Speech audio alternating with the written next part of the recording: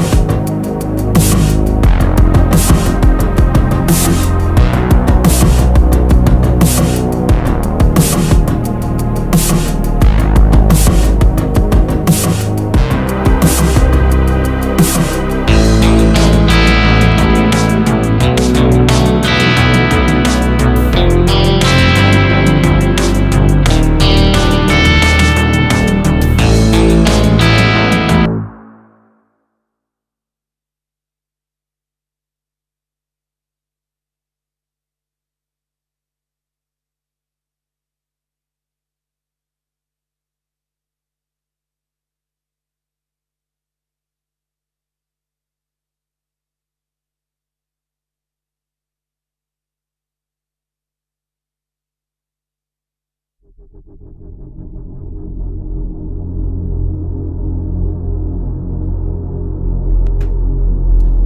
de rebrancher le micro. Je disais, je vais réécouter un peu le morceau pour me faire une idée un peu plus concrète parce que globalement, là, ça m'a l'air terminé. Alors, le fait qu'il faut changer les batteries qui sont ici. Tout simplement.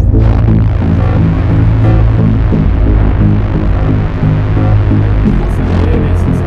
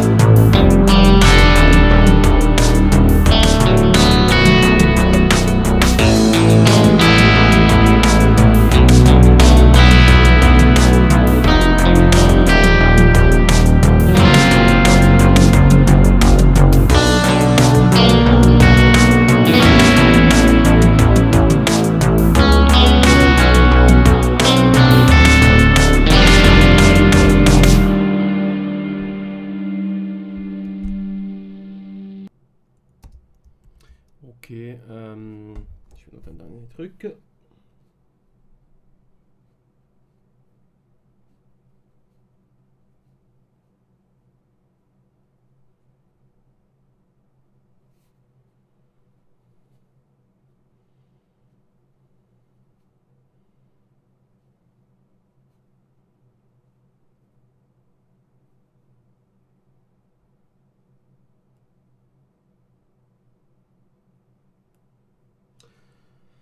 Ok, petit mémo est fait.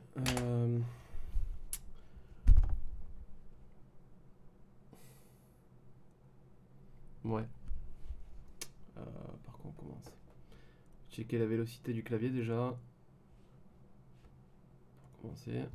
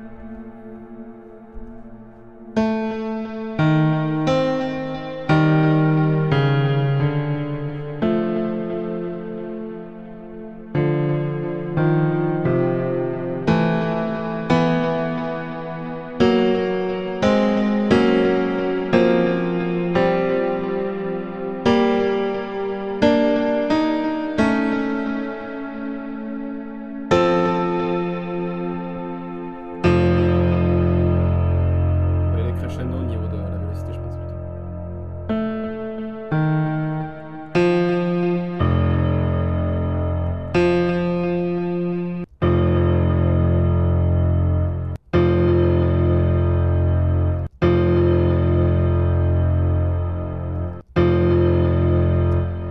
C'est pas mal ça.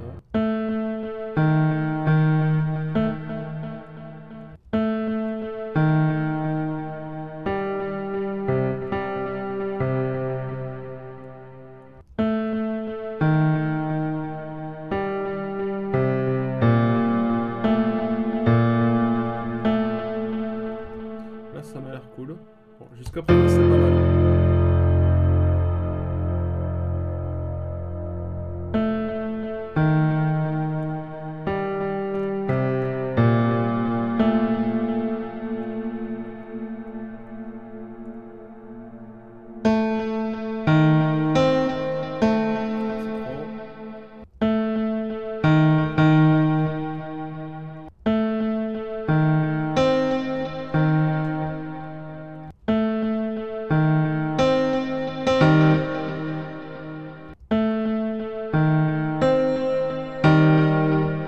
Là, on joue sur les accents, hein, clairement.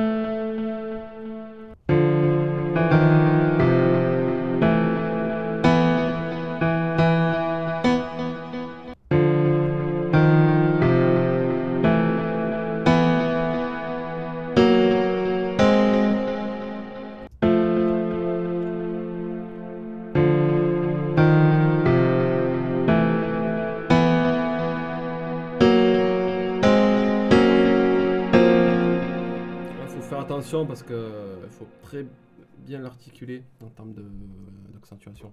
Faut bien écouter pour que ça soit cohérent avec le chant qu'il va y avoir.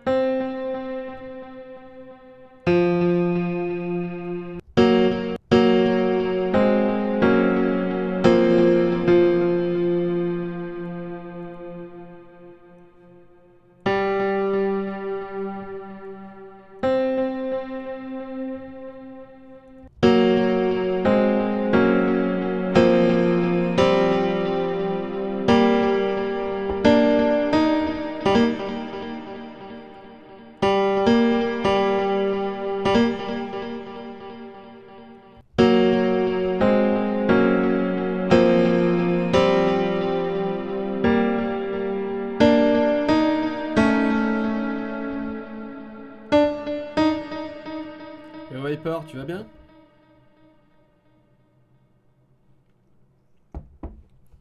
Ah putain, merci.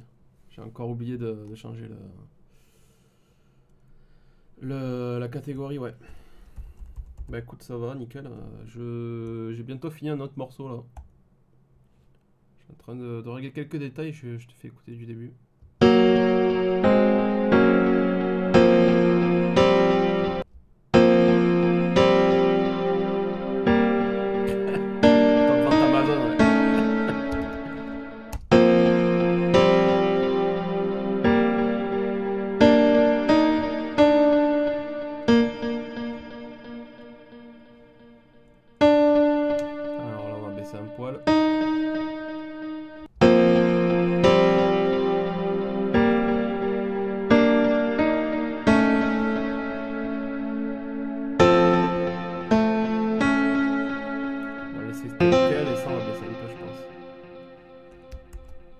En baissant la vélocité, on joue sur le timbre, c'est ça qui est cool.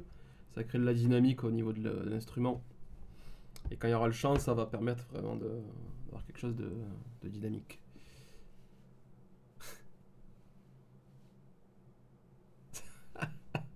Vidéo.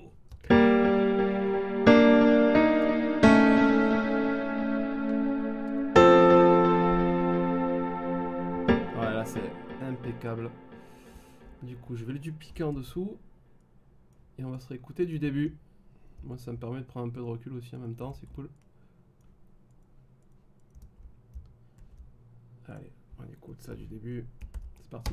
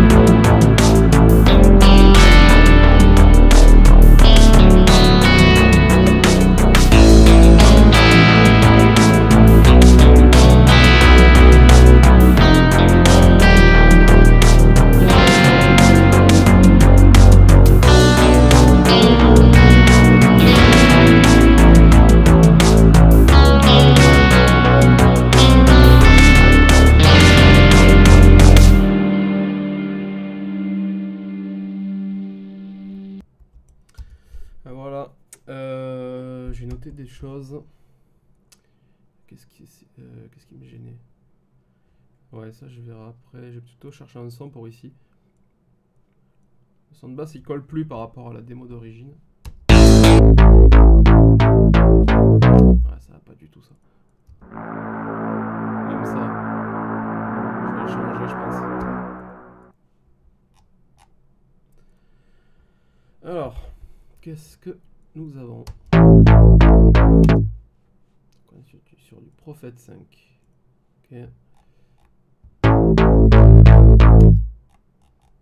D'accord, un son de basse.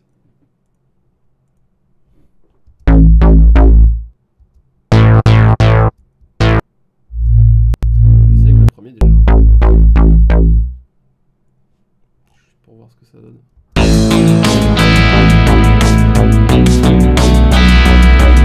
La batterie, je dois la changer là, ici. Hein. Ça va pas du tout, c'était juste un brouillon.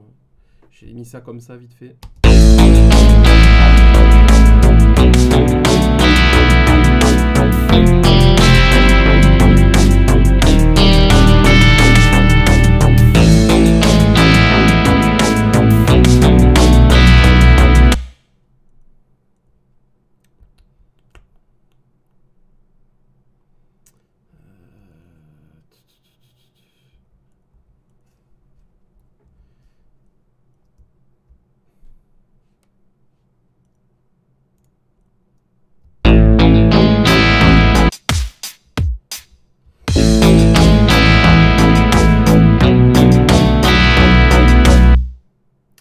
Souci de cohérence, il faudrait que j'utilise Addictive Drums, je pense plutôt. Ça va conserver le même son. Ou alors que je ferai une deuxième piste en dessous. Ouais. Et donc là, on va chercher un pattern qui pourrait coller. Et ensuite, on verra la basse.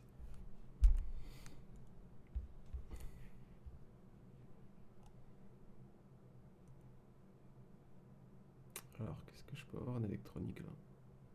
Voilà.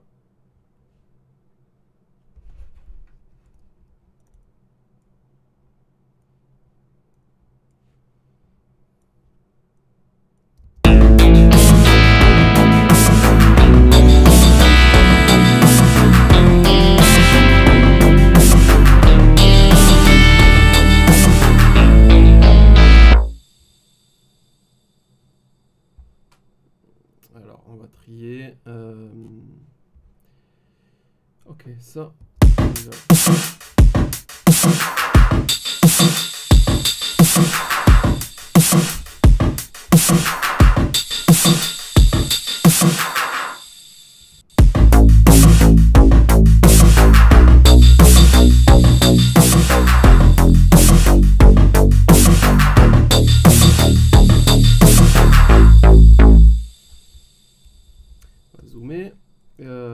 Je teste plusieurs patterns pour voir ce qui pourrait coller.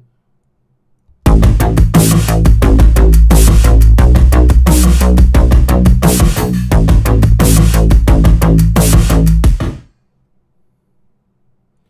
quoi ici là? Ouais, je préfère celui-là. Alors, qu'est-ce qu'on a ici? Faites voir.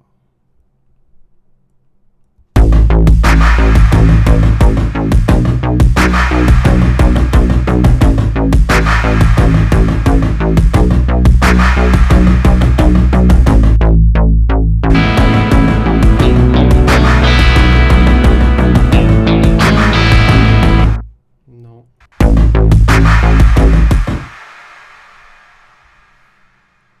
J'aime beaucoup celui-là. Qu'est-ce qu'on a d'autre? Ça peut-être. Je sais pas ce que ça vaut.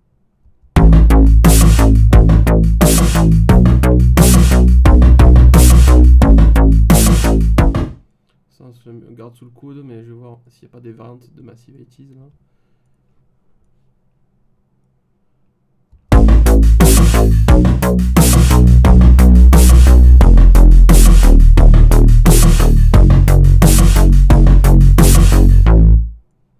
Ouais, c'est pas mal. Hein. On va voir avec les claps. Ça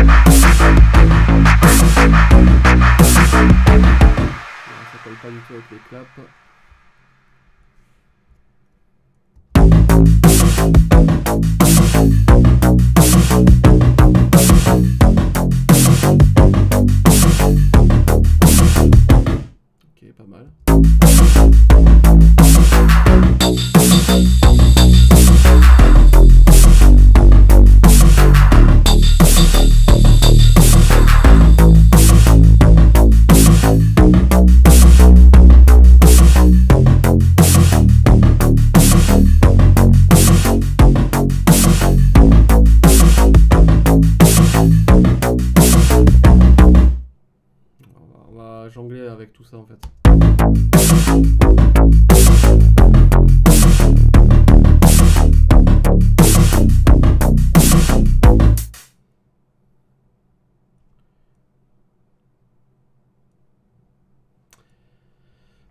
pense que le premier, je vais l'inverser.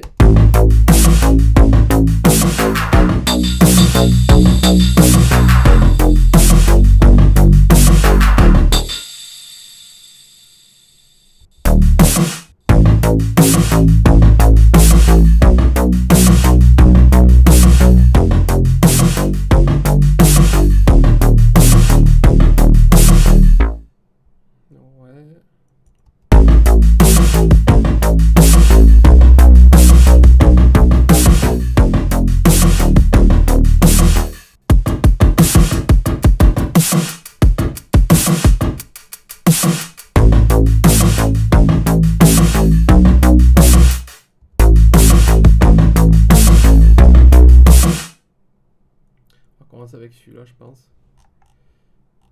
Alors 1, 2, 3, 4, 5, 6, on a 6.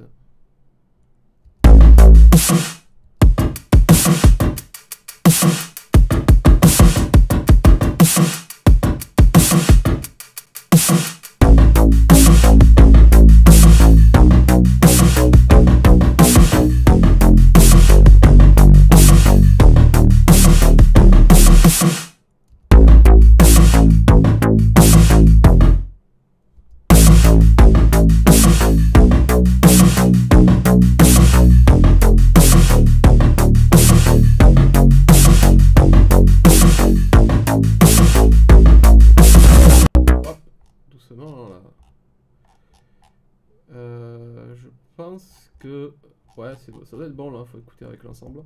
On va écouter avec le tout.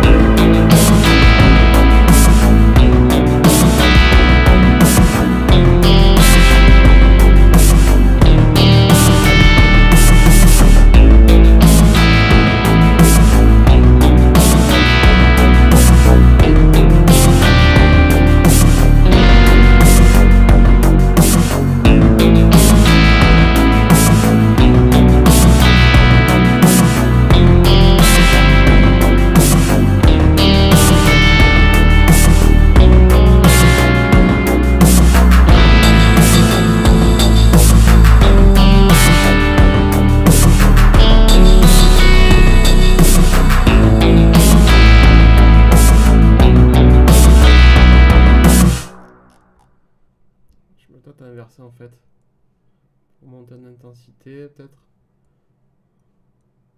Allez, testons comme ça.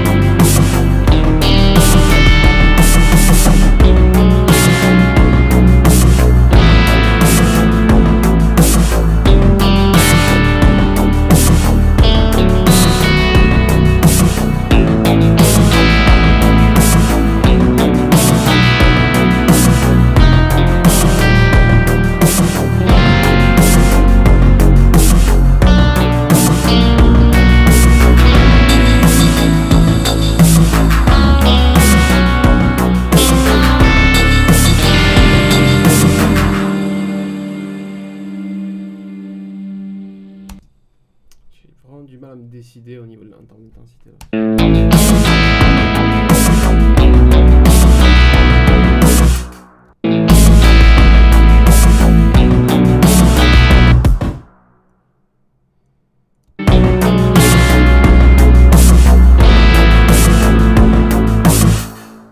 pense que ça va venir ici, ça va être au milieu et on va écouter.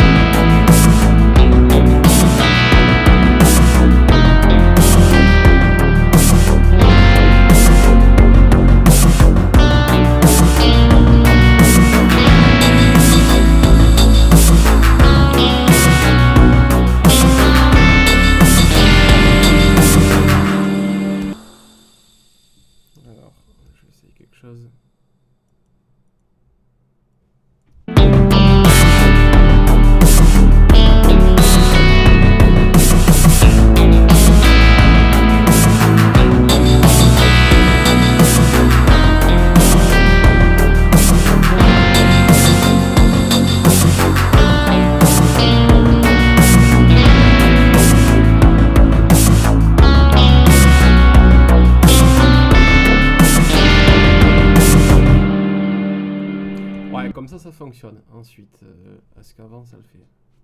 Faut voir au niveau de l'intro.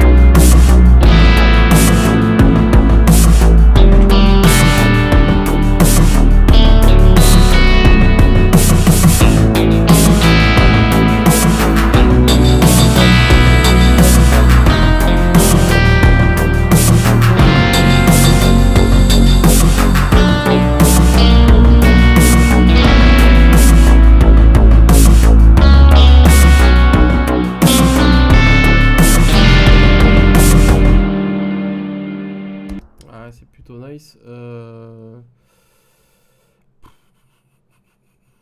faut que j'arrive à me décider là.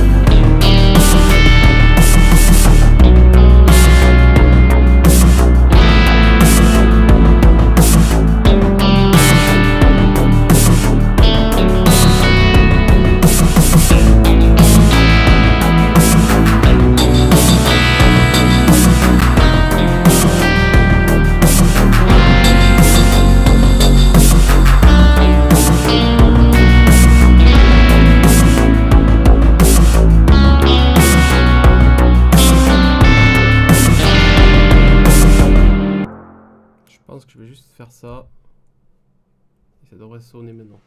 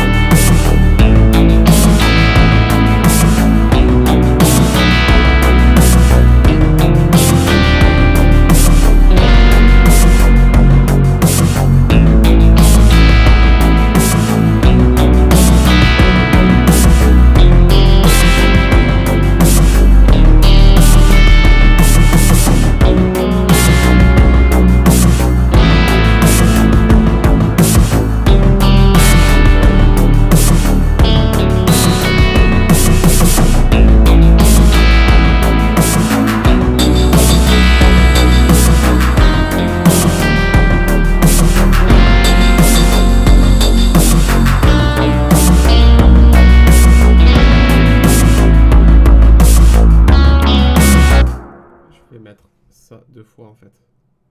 Il est très cool celui-là. Ouais.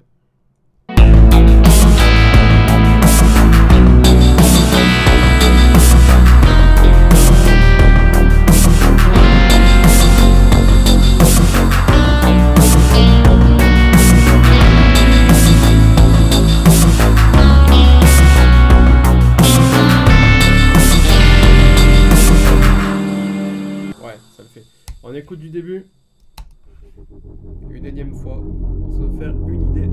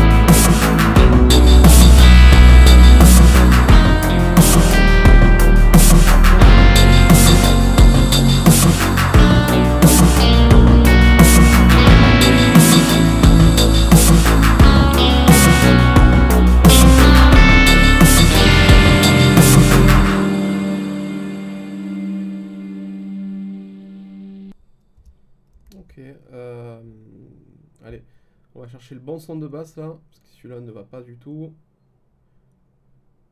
Il couvre trop le mix.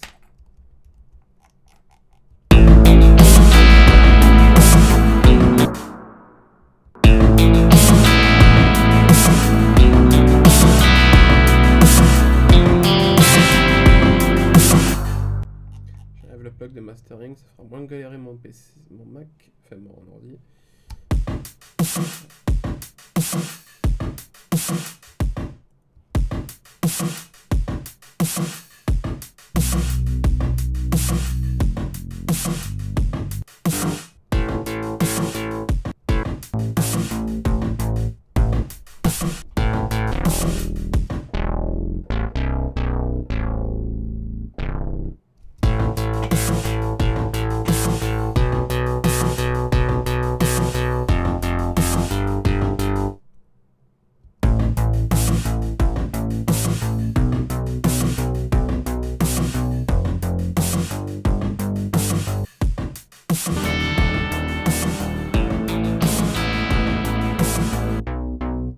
Là, faut un truc qui soit très percussif.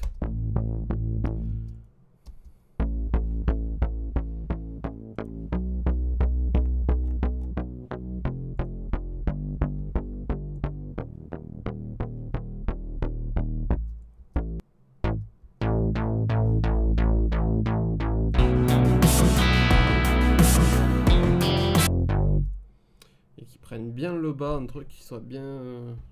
un brownie quoi, en cuisine.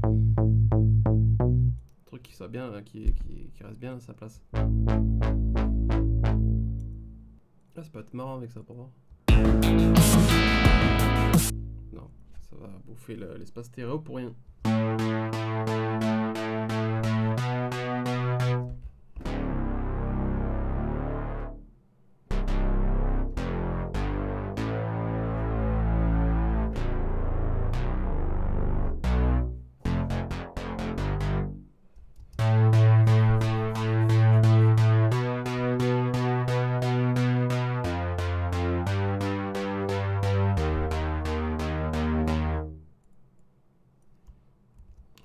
Qu'est-ce que ça fait si je prends tout et que je mets tout en étoile en dessous?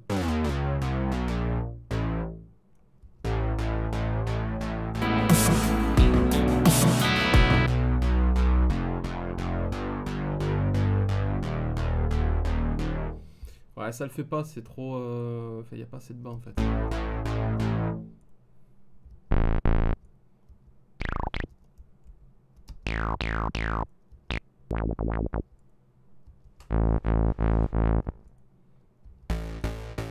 Je pense que je vais plus me diriger sur un autre analo que celui-ci.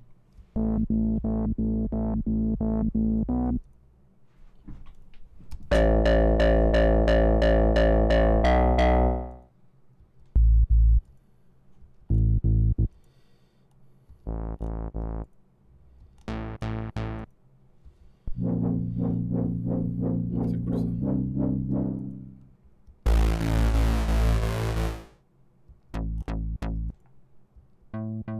Là, il faut quelque chose sans prétention qui reste à sa place. Parce que la gratte prend beaucoup de place déjà de base. Les percus sont assez complexes. Enfin, il y a beaucoup d'éléments dans les percus. Et on va rajouter le chant par-dessus. Donc, il faut vraiment que la basse elle soit au centre et qu'elle bouge pas trop. Juste elle soutienne les accords en fait. La fondamentale des accords. Enfin, la fondamentale ou une autre note. Mais en tout cas, qu'elle joue son rôle au centre.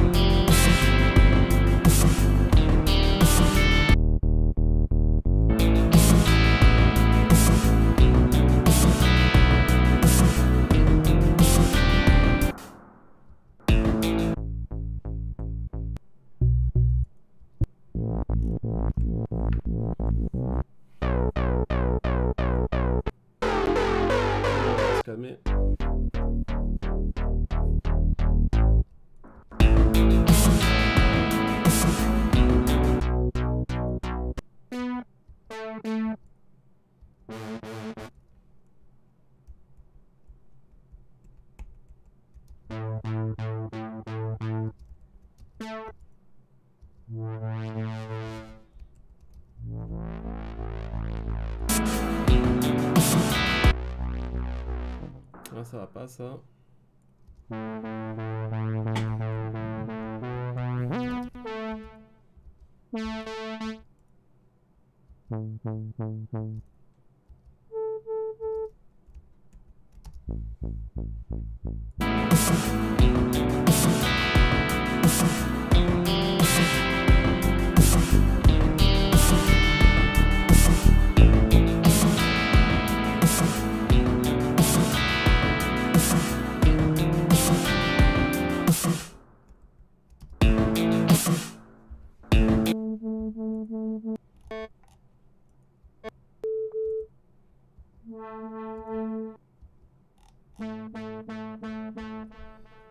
Bon, je vais voir s'il n'y a pas un autre synthé plus intéressant.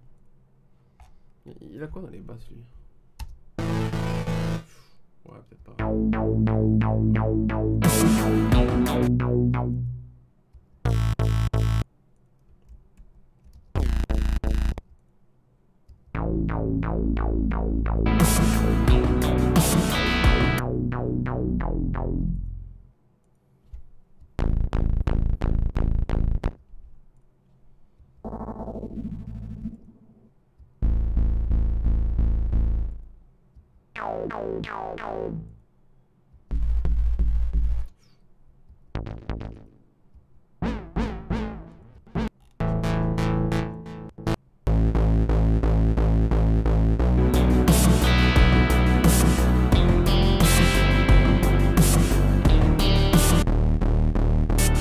Le pire c'est que ça fonctionne hein.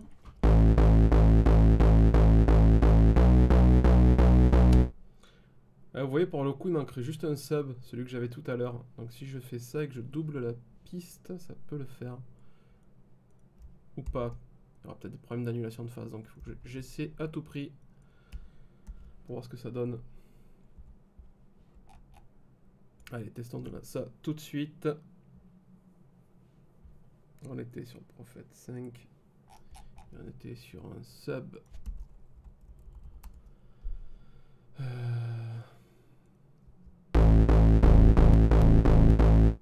On va mute celui-là. Ouais. Ah, celui-là remplit bien son rôle, ouais.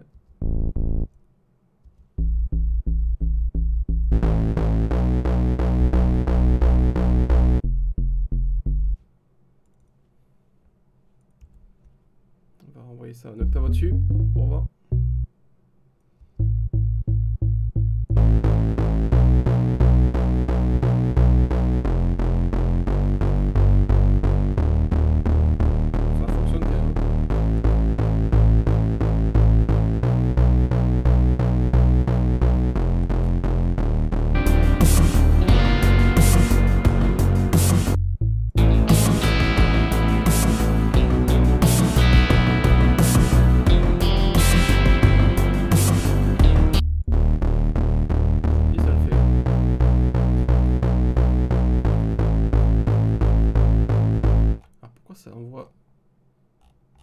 L'audio vers le bus 21, ça c'est pas normal.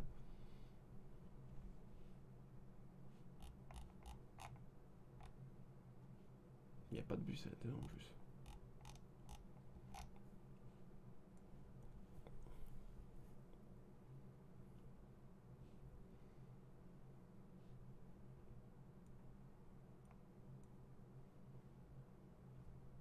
Quelque chose que j'ai pas compris. Hein. Bon.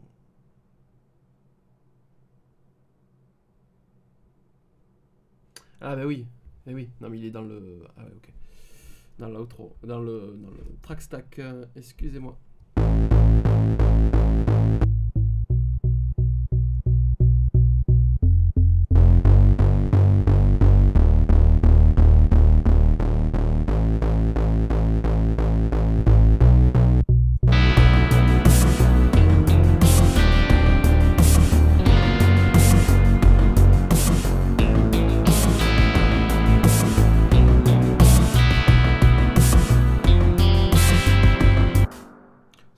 Pas, faudra un autre sub en fait, je pense que celui-ci.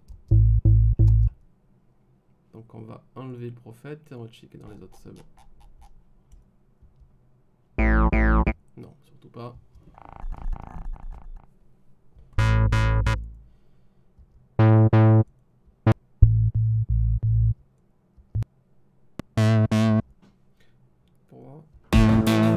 Non.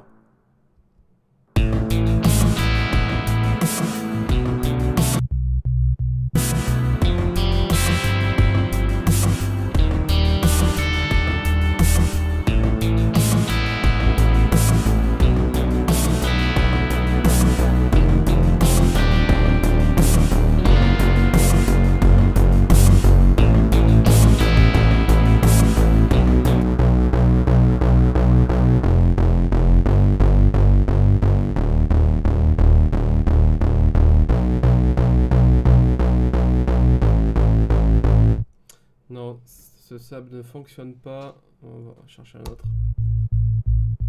Est-ce que j'ai fini? Ouais.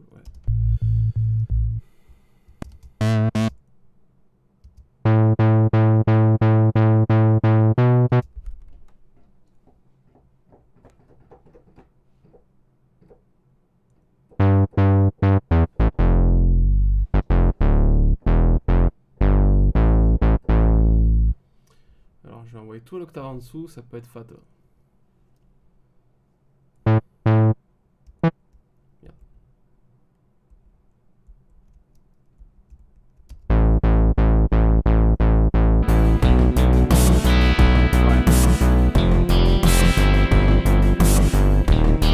L'avantage c'est que j'ai pas besoin de le pousser trop fort en plus. Voilà.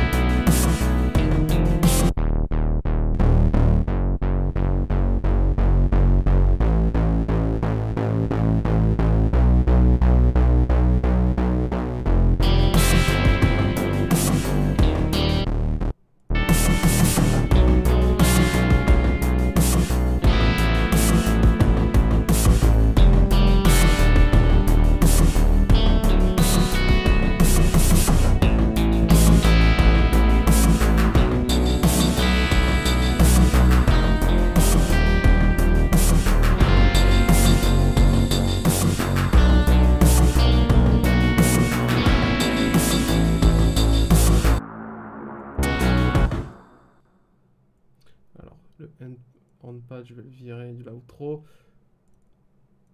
mettre outro bass, je vais passer mon track stack en mono.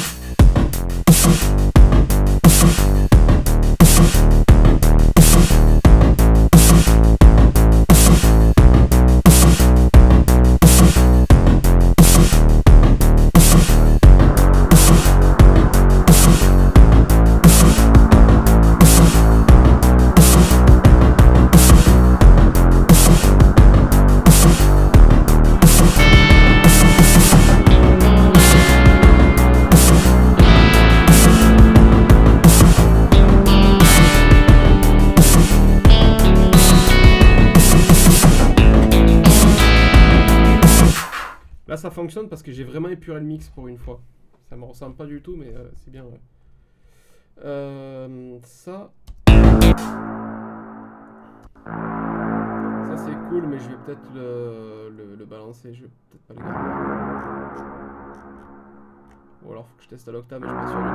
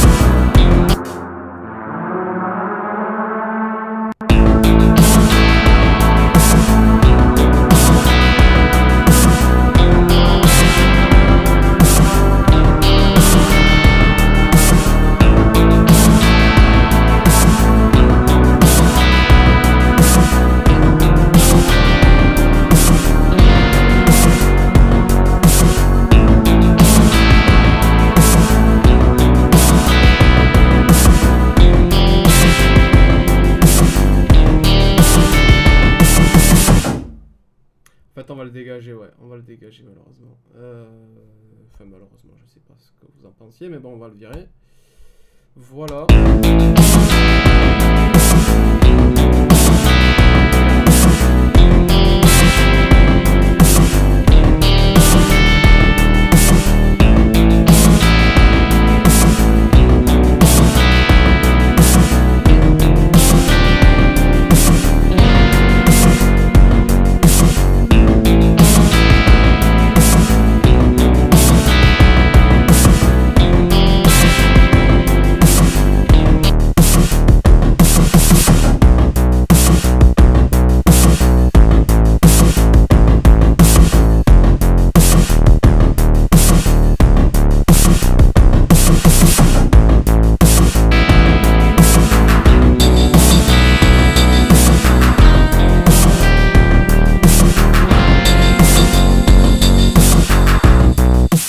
J'essaie d'équilibrer la grosse caisse avec la basse. Le problème de la basse, c'est qu'il manque du sub en fait, pour qu'on le ressorte.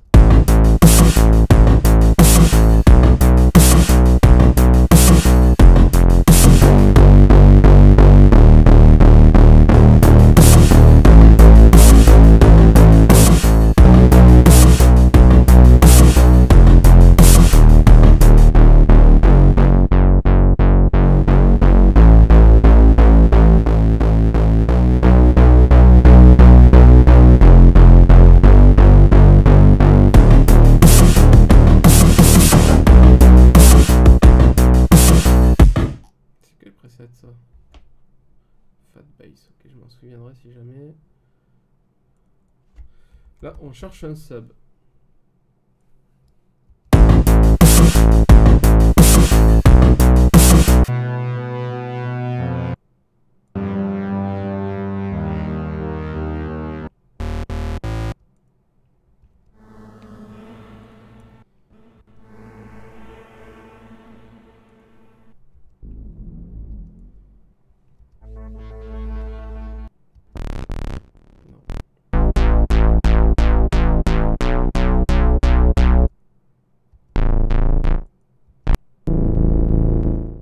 Je vais tester ça.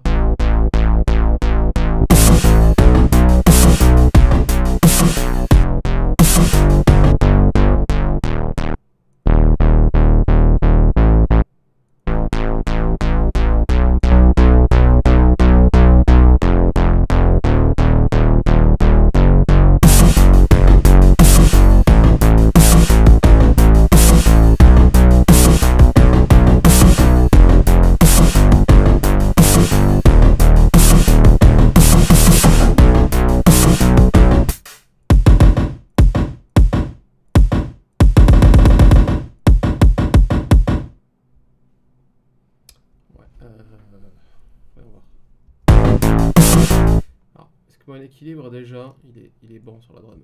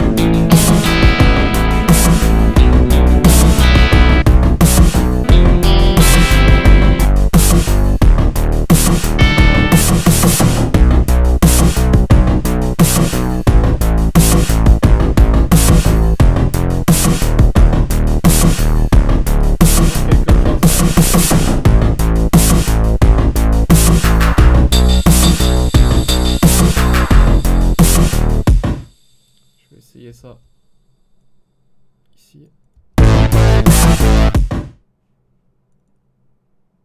Ah mais non, mais c'est pas la bonne piste. Enfin ici c'est le bon truc, mais... Attendez.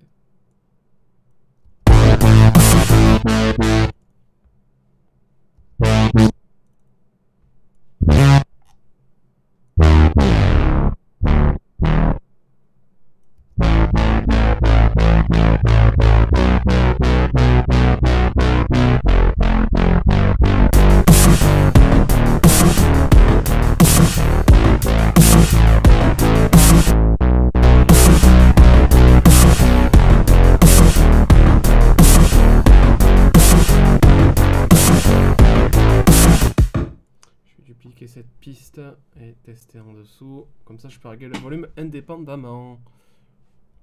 On va mute ça.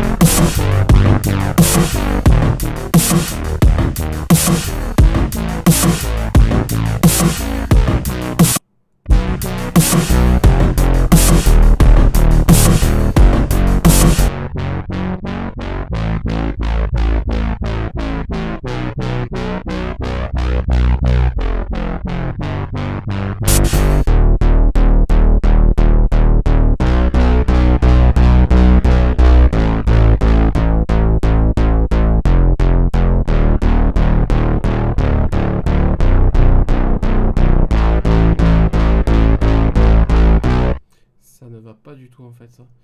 Je vais le virer je pense. Pour la simple et bonne raison que ça, il y a le... Comment expliquer? Il y a un décalage en millisecondes avec l'attaque de celui-là et ça crée un gros décalage avec les autres basses. Et du coup ça peut perturber le rythme rythmique de la batterie. Et les autres instruments aussi également.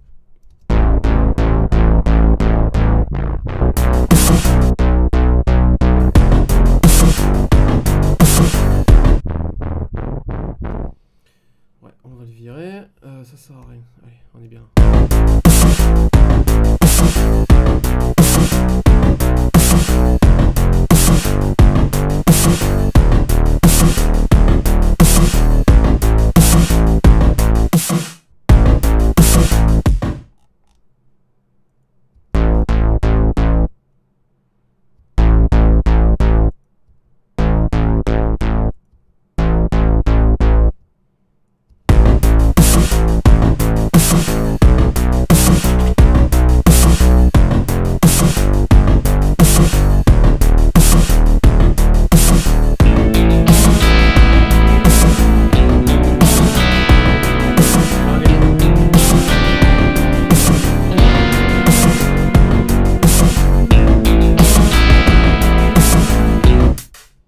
Ok, donc cette section pour moi c'est fini. Ça, je n'en ai plus besoin. Je vais même le dégager. Voilà, ça fera plus de ressources pour le CPU. Écoutez, c'est pas mal là. Oh, il fallait corriger les accords sur les refrains. Alors ça donne quoi là?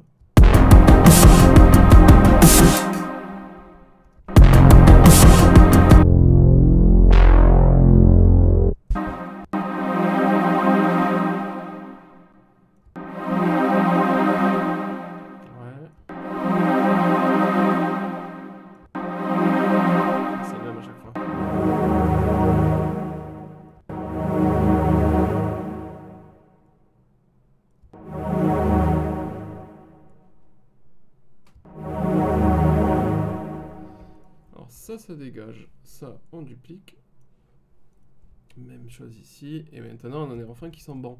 Je vais peut-être rajouter un deuxième synthé dans le même délire, quoique non, il n'y a même pas besoin en fait. Je vais rajouter des trucs alors qu'il n'y a pas besoin.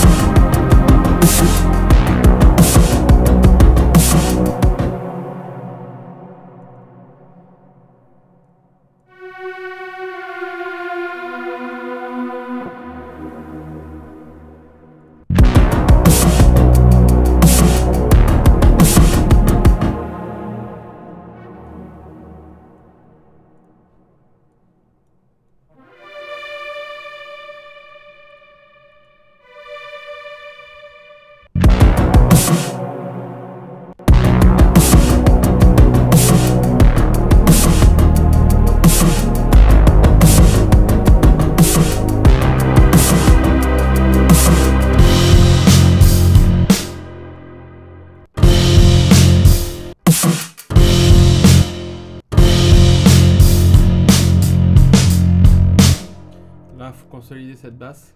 On va trouver le bon timbre, je pense. Plus tard, quand je ferai la prise de son. Bon,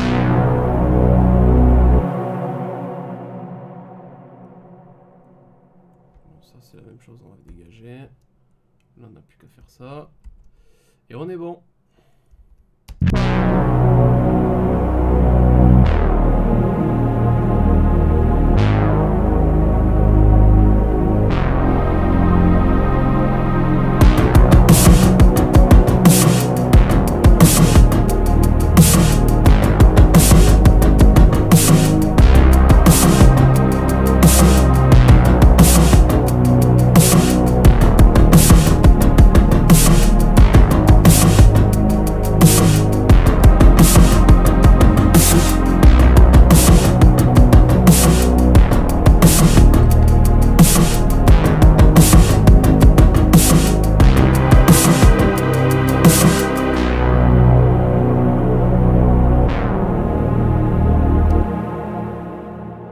Ok, cool.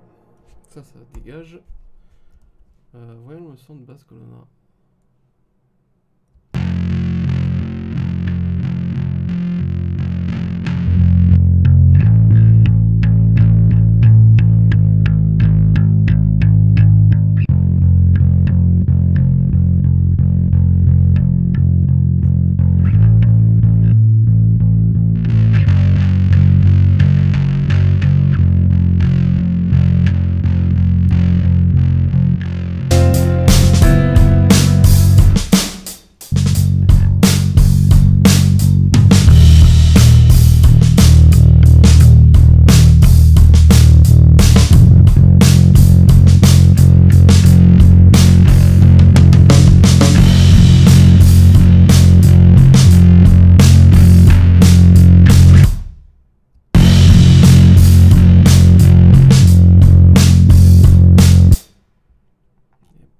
Sub dans ce kick, dans cette basse, et ça bouffe le kick.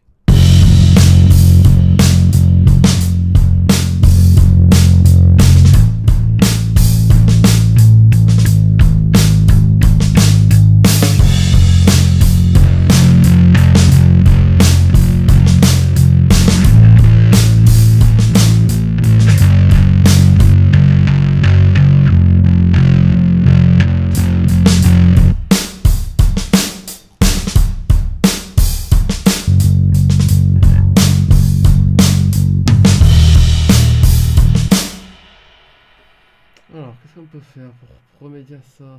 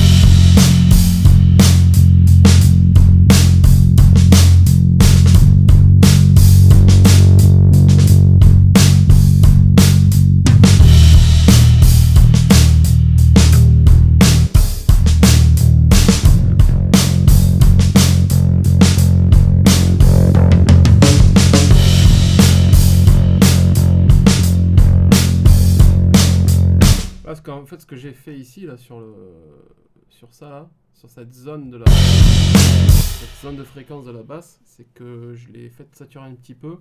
Donc la saturation, ça compresse le son par définition, et donc ça permet d'atténuer d'écraser les subs, les fréquences très très basses qui gênaient à la grosse caisse dans le mix, ce qui permet de modifier un petit peu le timbre de la basse aussi et de l'affiner un peu plus. Donc c'est pas mal du tout. Avant on avait ça.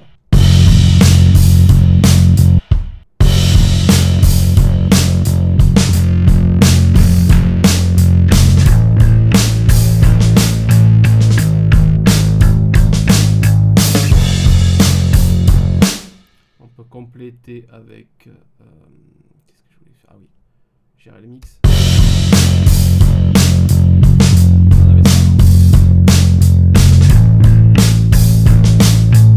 Là j'ai mis 59%, c'est-à-dire qu'on a 40% de...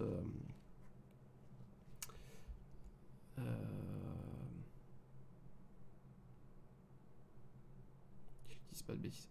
On a 40% du signal original mélangé au signal wet, au signal avec l'effet.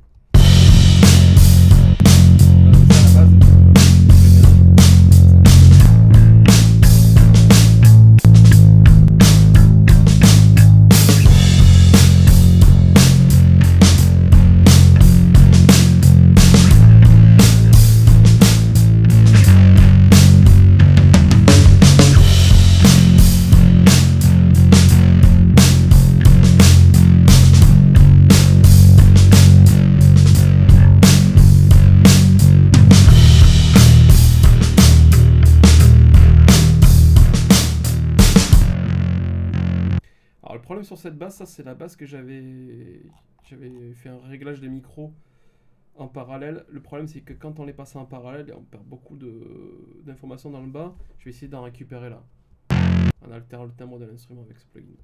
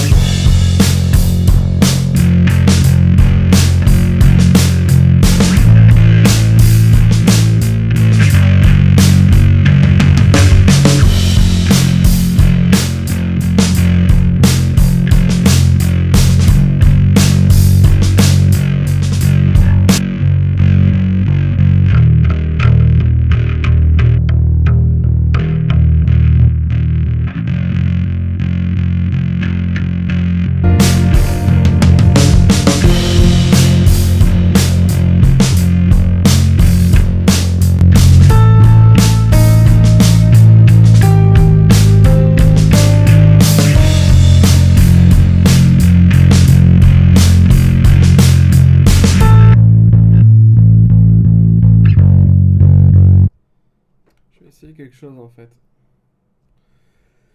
Elle est vraiment problématique cette basse en fait, ça c'est pas cool.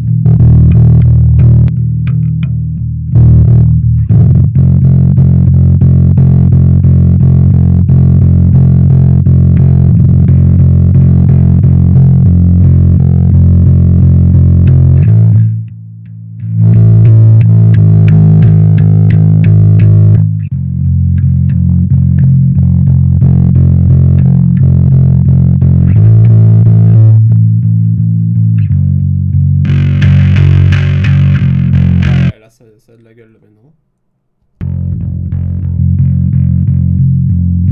Voilà, j'ai redessiné un peu le timbre de l'instrument, c'est cool. On va voir si ça le fait ou pas.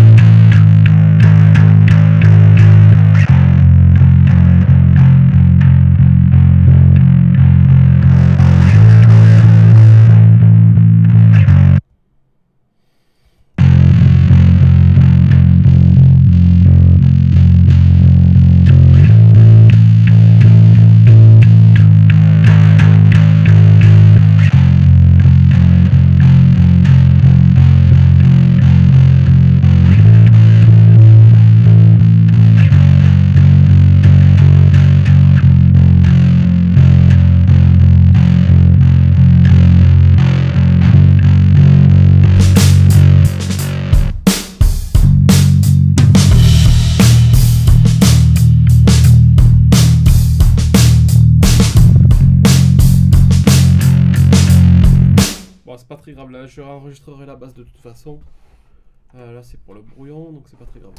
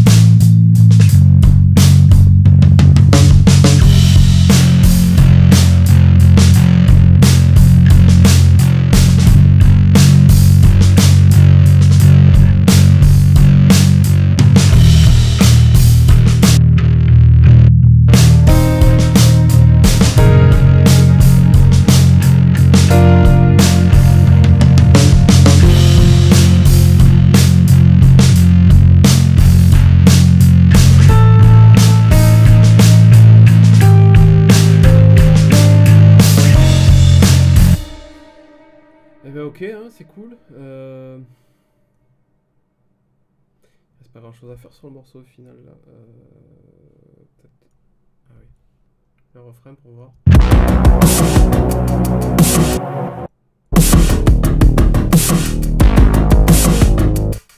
On va peut-être rajouter une basse pour le refrain. On va voir si juste si je fais ça en fait. Oups.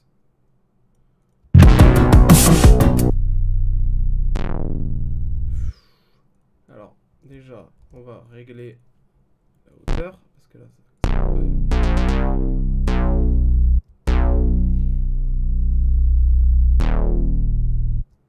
ok.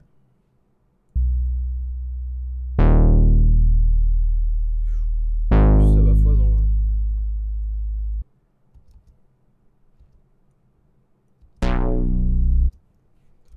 On va copier-coller direct, comme ça on pourra alterner entre les deux. À la volée.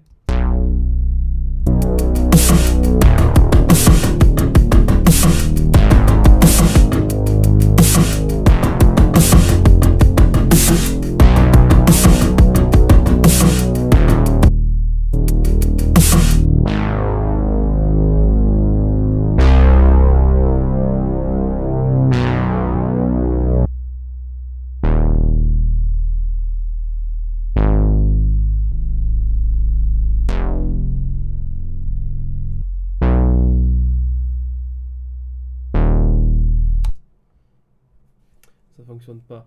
Ce qu'on va faire, c'est que ça, on va le laisser tranquille et on va en créer une deuxième pour le refrain.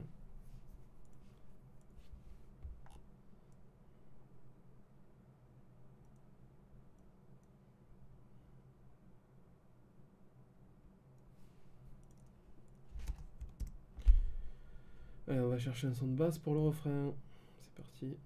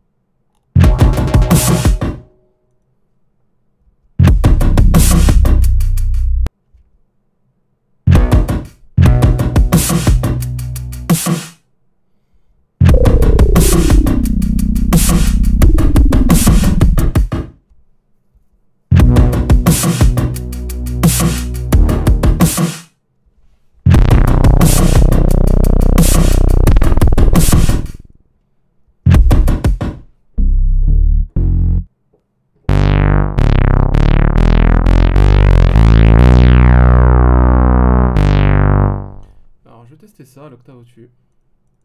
Peut-être que ça peut le faire.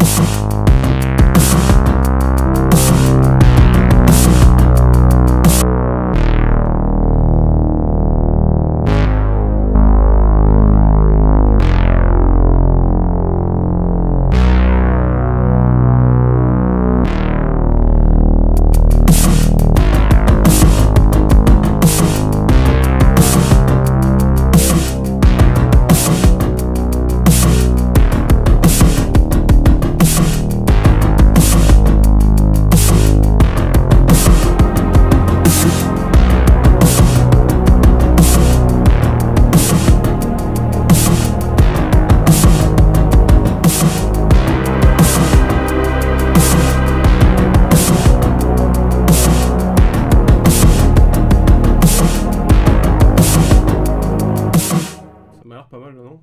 Je sais pas. Je sais pas trop.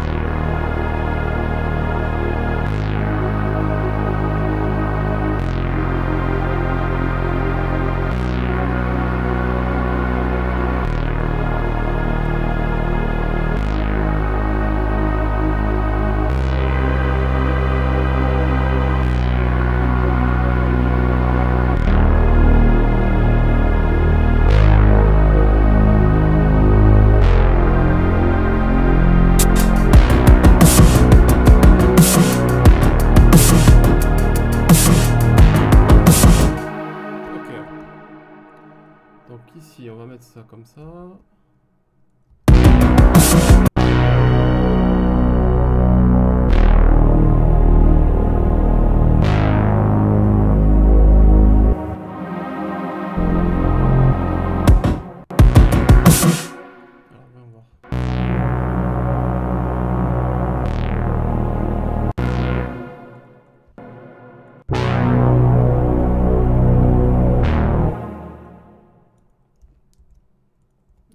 Ça.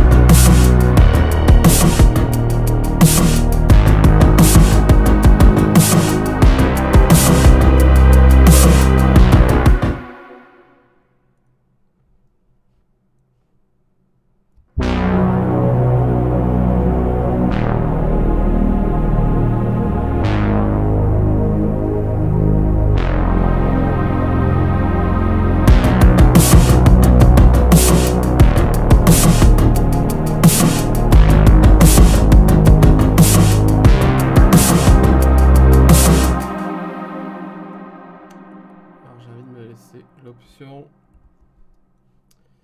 d'avoir le grave en premier et l'aigu pour le deuxième.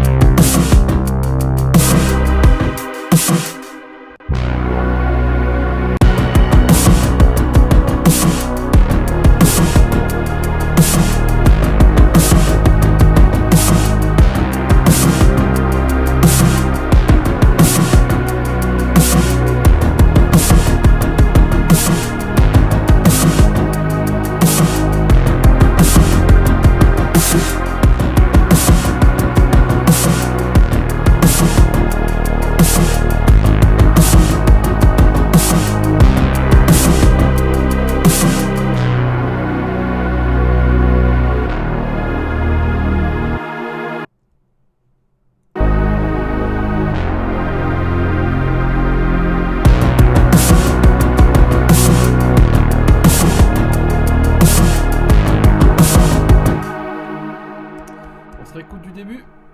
Allez, c'est parti.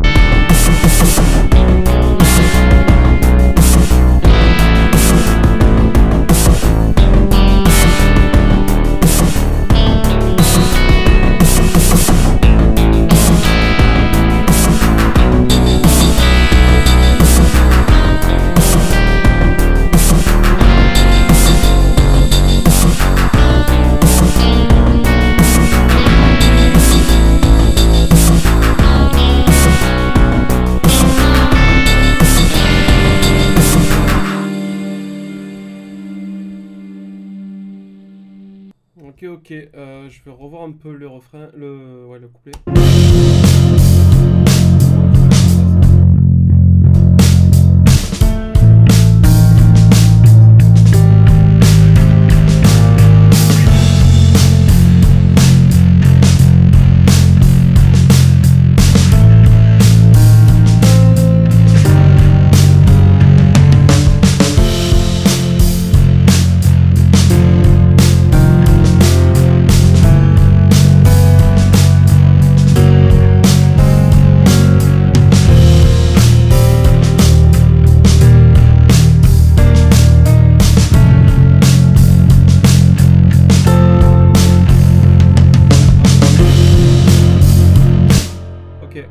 Je vous propose de tout réécouter en entier et je déconnecte. Je pense que là le morceau il est abouti. Si vous avez des suggestions, n'hésitez pas. Pour moi ça me semble terminé. Voilà. Il manque plus que le chant. Bref, évidemment au mix il y aura des petits effets à rajouter, tout ça. C'est un morceau qui se prête beaucoup à la texture sonore et au mixage, donc il y a beaucoup de choses à faire en post-prod créative et intéressante. Donc voilà, je peux pas faire plus, je pense, en termes de composition. Écoutons.